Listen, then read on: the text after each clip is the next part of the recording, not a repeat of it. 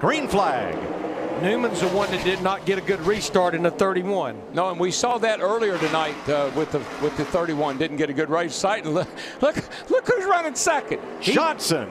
Shot out of a cannon, I mean, and he is going to be all over the back of Matt Kenseth as we come to the white flag. White flag, Brad, one more time. Better not slip. Johnson high. Here comes Gordon trying to close. Kenseth owns the racetrack. Double wide for fourth. Newman inside of Stenhouse. Matt Kenseth from the pole breaks the drought, wins Bristol.